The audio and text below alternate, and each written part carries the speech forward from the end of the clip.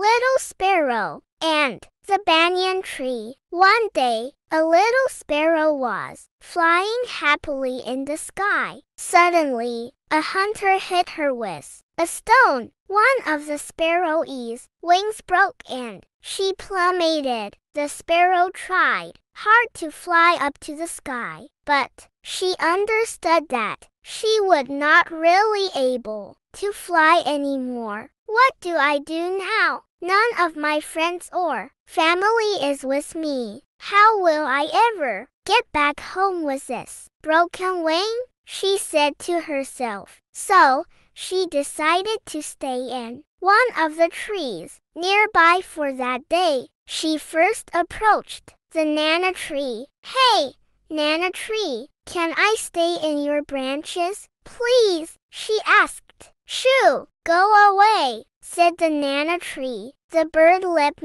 away to the next tree. It was a guava tree. You silly bird, I won't give you any space, shouted the guava tree. Before the bird could ask anything, the poor bird was now totally heartbroken. No one wants me. I don't have any friends, she cried. As she was walking, she suddenly heard a voice. The voice said, Come to me. It was a banyan tree. Hey, little sparrow, I can be your friend.